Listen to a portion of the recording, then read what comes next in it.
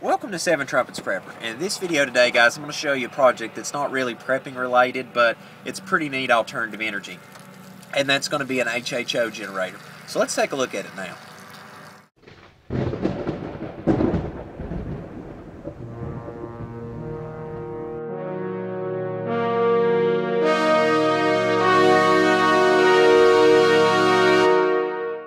Okay guys, now to begin with, the reason that I've waited so long to show you this project is, number one, is that this company apparently is no longer in business. It was hydroficient.com. I got this about 3 or 4 years ago, and the unit, I'll open it up here in a minute, but I just want to take you over a rough overview of how the whole thing works, is because I'm going to fill it up today again and clean the leads. But you can find some of these on the internet, and I'll try to find you some links. First off, there's the power coming to this and the control module. And then from this, there is a junction box here where that it helps get a lot of the cables to and from for power transfer.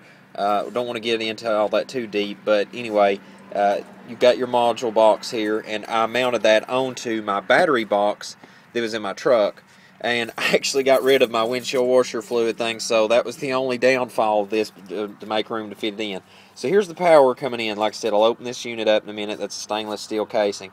Now, the hydrogen that is made off of this, that's through hydrolysis, that is removed from the water actually looks like somebody that has a urinary tract infection.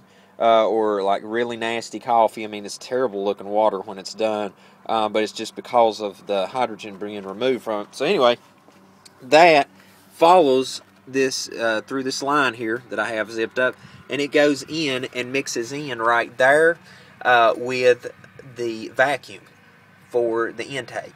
And so that's how I fixed mine in. Now, they also made an attachment for this where the oxygen sensor for the intake and for your exhaust, it would help equalize out.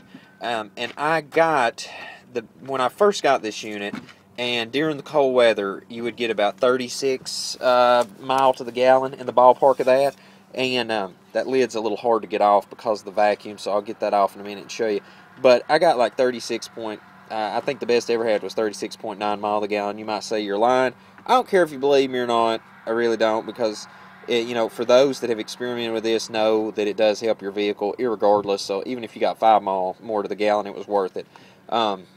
So what I want to do right now is I want to open this up, show you the components of that, and then we'll go over this a little further.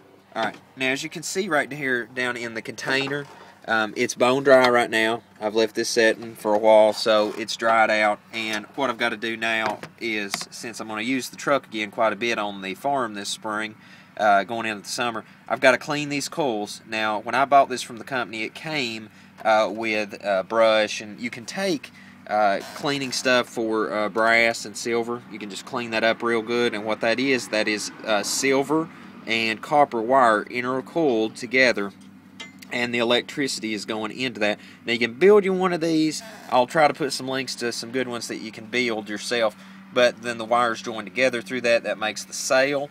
And then what happens is when electricity is transferred through that, it starts the process and everything, and the only thing you really have to keep a check on is your fuse.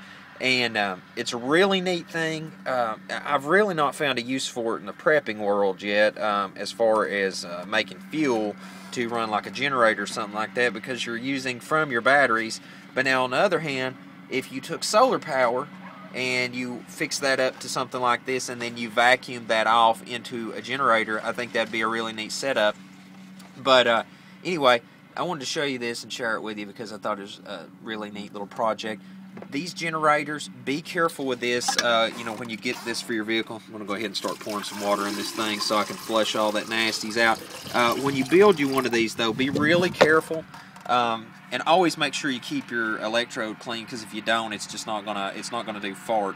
So where I've left this truck sitting during the winter time and that's gotten all corroded up, I just need to clean that, scrub that down real good again, and then whenever I take another trip here around on the farm, we're good to go.